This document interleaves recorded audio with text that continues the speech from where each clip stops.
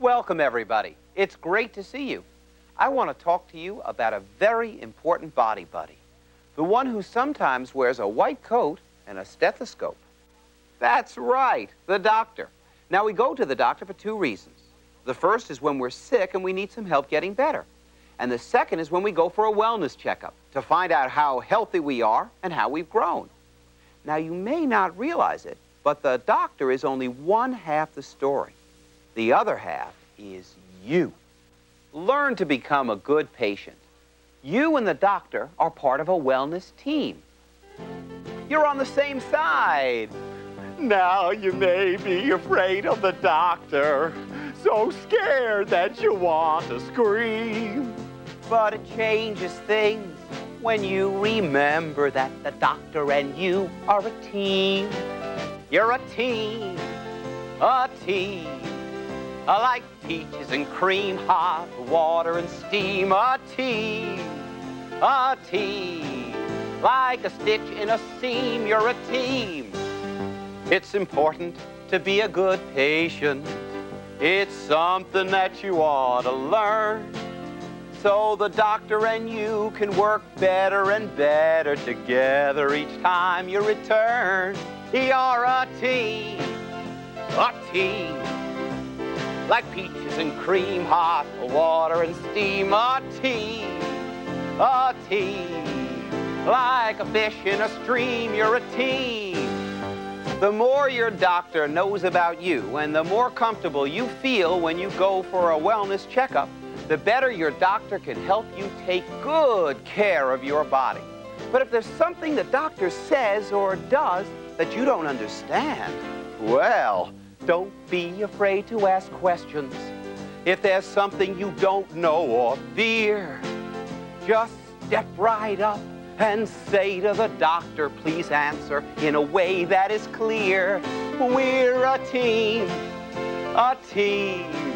like peaches and cream, hot water and steam. A team, we're a team, like a stitch in a seam. We're a team, like moon and beam, sleep and dream, peaches and cream. We're a team.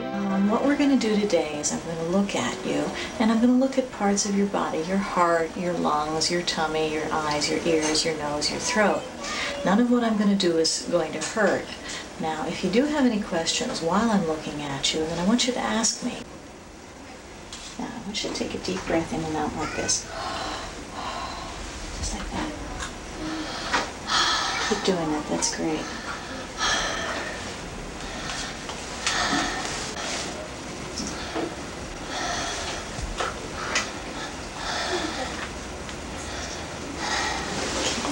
You want to listen to your own heart? No? Okay. This is my ear looker, and it has a light on the end of it over here, which you can see coming out. And we take a look at your ear. And we'll put it very gently right inside the ear canal, but we don't go too far in. And what we're trying to see is we're trying to see your eardrum. And we very gently squeeze the little squeegee ball, and it tickles. Tickle, tickle, tickle. Open real big for me. Real big. Bigger than that. Very good. Okay, now you can put your tongue back in. Open your mouth for me again. I want to look at your teeth. That's great. I'm looking at your eyes. Now I want you to look at my light. Look at my light over here. That's good. Over here. Over here. And we're just going to tap very gently. And back. Okay.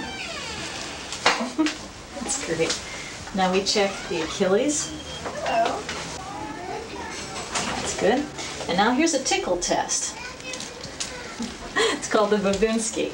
The doctor is a great body buddy who helps your body heal itself. Excuse me, Slim. Yes, what is it, Flora? What did you mean when you said the doctor helps your body heal itself? Well, Flora, the human body has the remarkable ability to heal itself. Now, let's say I got a cut, and I put a Band-Aid over the cut. Well, the Band-Aid wouldn't heal the cut. It would just protect it while the skin had a chance to grow back together. My, that is interesting. Let's say I had a broken bone. Well, the cast wouldn't heal the break. It would just protect the leg until the bones had a chance to grow back together. Well, I think I understand. And in the same way, if a person gets sick, the doctor gives good advice or some medicine which helps the body heal itself. What makes a person sick? Good question. Why don't we ask the professor? This is Professor U.B. Smart speaking to you from my research center, where I have been studying some of the ways that people get sick. I have determined that most sickness is caused by germs who are just waiting to cause trouble. Now, some of the ways germs get inside are when we breathe in through our mouth or nose, or when we eat. And so it is very important not to use the same glass or spoon as someone who is sick, because in that way, you might catch their germs. Also, sometimes it's very important to stay away from someone who is sick. Why, just a couple of weeks ago, I was speaking to my nephew who had the chicken pox, and I was saying he probably caught it from somebody in school. And what's the matter here? Oh, look, red spots! I must have caught the chicken pox from my nephew. Poor Professor Schmart. I didn't know you could catch sickness from others. You sure can. Could I catch something from another plant? It's possible, but I do everything I can to keep you strong and healthy.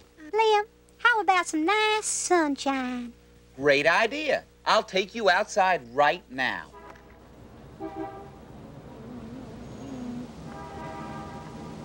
Hello, all you little kitties. It's your old friend, Harry T. Sludge, here with some helpful advice about sharing. Now, you know it's very important to share with your friends, right? Well, did you know that you can share your germs, too? That's right. All you have to do is never use a tissue when you sneeze or cough. That way, you can spray out millions of tiny germs into the air. And then if your friends happen to be walking by, they could breathe those germs in, and it might make them sick. I'm sure they're going to thank you for your giving nature. Another piece of very helpful advice is if you're very sick, let your friends use your toothbrush. You see, the best thing about sharing germs is you don't have to be sick alone. You and your friends can feel miserable together. Now, if you have to use a tissue, you can share it with your friends. And now, gang, before I leave you, I've got a little present. But first, you have to open your mouth big and wide and get ready to breathe in. Here it comes. Achoo! Now that was some sickening advice. One of these days, I'm going to catch that character and teach him about the danger of germs. Of course, you should always cover your mouth and nose when you sneeze or cough, and do everything you can to stop the spread of germs. Why, any doctor would tell you that. Have you ever stopped to think how many kinds of doctors there are who are part of our wellness team? Why, there are doctors for eyes, for ears, and for noses. Doctors for feet, who'll examine your toeses. Doctors who fix bones when they crack. And doctors who know facts all about your back. Doctors are great body buddies. Doctors want you to be strong.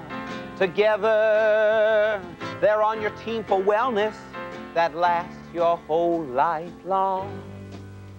There are doctors for women soon to give birth. Doctors for babies brand new to this earth. Doctors for children who play and run. And doctors for old folks having fun out in the sun. Doctors are great body buddies. Doctors want you to be strong. Together, they're on your team for wellness that lasts your whole life long. Why, there are even doctors at the zoo. But the doctors at the zoo have a special problem because their patients, like this trumpeter swan, can't talk to them and tell them what's wrong. In order to examine the animal, a special drug is given to put it to sleep. During this time, the animal has to be watched very carefully. Can you feel the heart?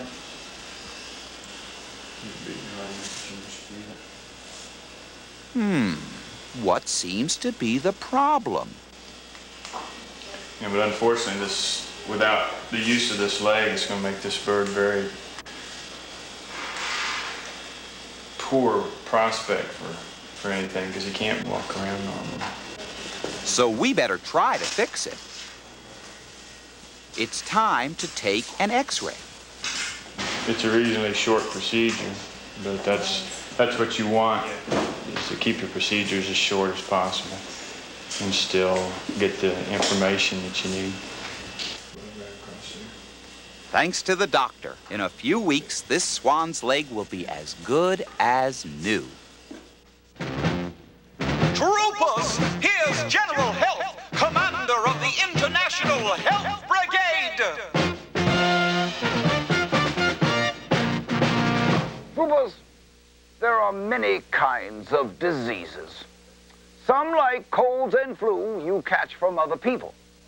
But if your body is healthy, you're much less likely to get sick. And so I want you to make my 4-point healthy body plan a habit. Point number 1, eat good foods every day so you'll have lots of energy. Yes, sir. Eat good food. Point number 2, get plenty of active exercise for your muscles.